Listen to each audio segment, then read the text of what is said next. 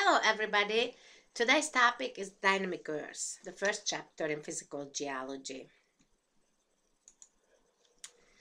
I don't know how many of you have thought of geology since you are taking this class, and I don't know how many of you have realized that actually geology is a very, very important science class. In my opinion, everybody should take a class like that. Because if you think about it, just about every aspect of our life is related to geology.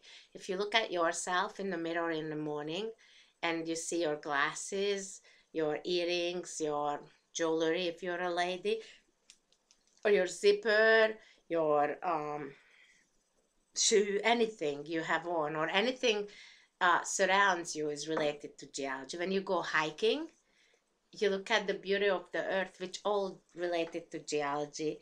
You taking a bath, you're in the bathtub, which is made of geology, it's clay, or it might be metal but surrounded by clay.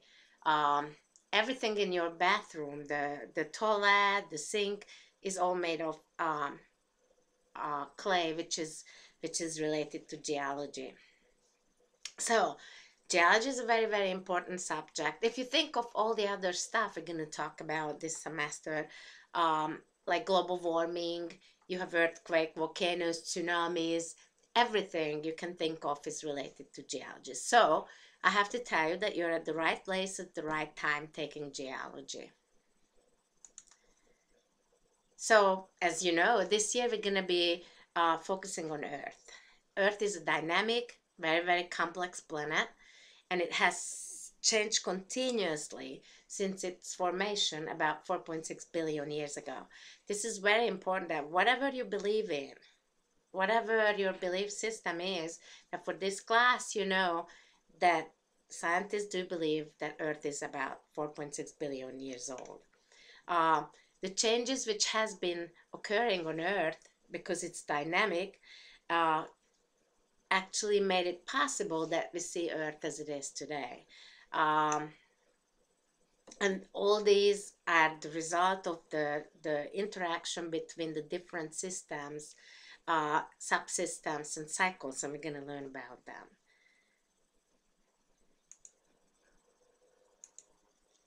So basically, the first question we got to ask ourselves, what is geology? And geology is the science that focusing on the study of Earth.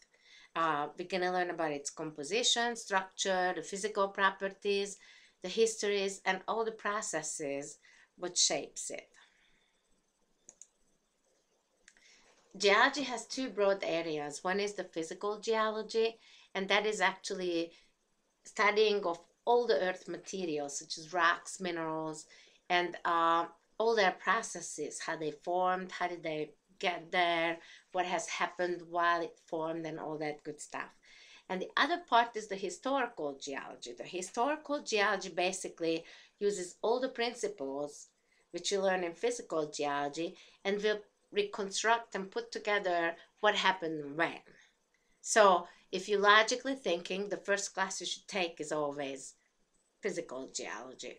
So if you are in physical geology for the first time and you haven't taken historical, I must say that you're at the right place at the right time. I already said that because I believe that science is really important. Geology as a science is very important. And secondly, you have to take physical geology before you take historical geology. So how does geology affect our everyday life? We already have mentioned that it is very important because of all the natural events we have experienced. Possibly most of us did anymore. We have hurricanes, which you can kind of experience in Virginia. Might not the first shock of the hurricane, but definitely we get big rains, torrential rains, sometimes mudslides from it, and all that good stuff. You can have earthquakes. A couple of years ago, we all experienced earthquakes. You can have volcanoes and tsunamis. And of course, most importantly, the economy and politics are related to geology. If you just think about the oil price, all the metal prices, and how everything relate to these prices because our life depends on them. So therefore, when you pay for oil, when it gets more expensive, you think, but in real life, it just depends on the demand what we have for these geological resources. So you can see geology really affects our everyday life. This here is going to be a movie, so just let it run and watch it. It's about how well we're taking care of our world. Most of the time, the bad news is that we don't really do that anymore. So therefore, our solution, which we would thrive for, is the sustainable development. And the previous movies actually tells you what is sustainable development and why is it so different. But there is a definition. I kind of want you to know this definition. So I'm not going to read it out, but you will, and make sure that you kind of know it. You don't have to use exact these words, but you can make up a sentence for yourself about it. And right here, there's another movie I want you to watch. This is about how uh, sustainability can help Earth. So it's very important that you have to start thinking that way.